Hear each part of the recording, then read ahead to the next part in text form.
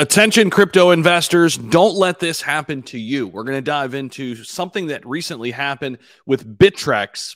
Yep, you probably heard about it if you're in the crypto space every single day. They filed for bankruptcy protection less than a month after SEC charges. So we're going to dive into this story a little bit first, but then on the back half of the video, I want you to stick around because we're going to dive into some of the ways you could protect yourself so this does not happen to you. And we've been preaching this ever since the FTX situation, but I'm going to give you a little bit more insight to that. And appreciate you guys, as always, for stopping back by the channel. Now, if you didn't hear what happened with Bittrex, let's start there because they just filed for Chapter 11 bankruptcy in Delaware on Monday. This is a month after the SEC charged it with running an unregistered exchange. So the company said it had assets and liabilities, each estimated to be worth $500 million, $1 billion, and more than 100,000 creditors in a court filing. Two other entities, Bittrex Malta Ltd. and Bittrex Malta Holdings Ltd. also filed for bankruptcy protection in the U.S. Bankruptcy Court of the District of Delaware. Now, Bittrex did not immediately respond to requests for comment. The bankruptcy filing comes less than a month after Bittrex was sued by the SEC for allegedly operating an unregistered exchange, broker, and clearing agency.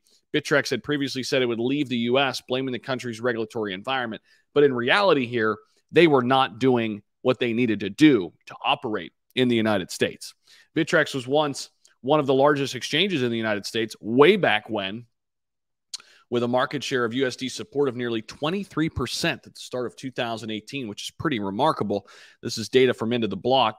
It collapsed to below 1% by 2021, though, and hasn't recovered since. So people did smart up, if you will, and get off of Bittrex, but there are still some people who are left hanging in the balance now. And that's what I want to talk about in this later portion of this video.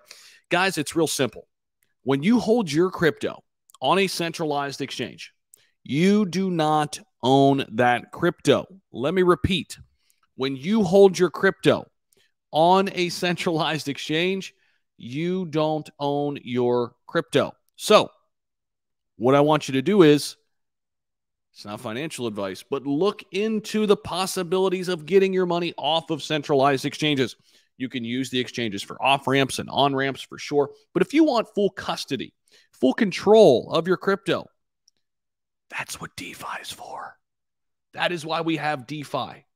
DeFi is critical in helping us own our own assets. If you truly want to own your own assets, you have to get it off centralized exchanges. So Bittrex files for bankruptcy protection. I don't think this is the last centralized exchange to fail. I think this is, short term, not a great thing, obviously, for crypto. Maybe that's part of the reason why we saw the pullback in the market. Long term, this is good for crypto. Let's get the bad companies, the bad actors out of the space so we can propel this technology forward. Let me know what you guys think about all this down below. Appreciate you guys, as always, for stopping back by the channel. We'll see you in the next video. Take care.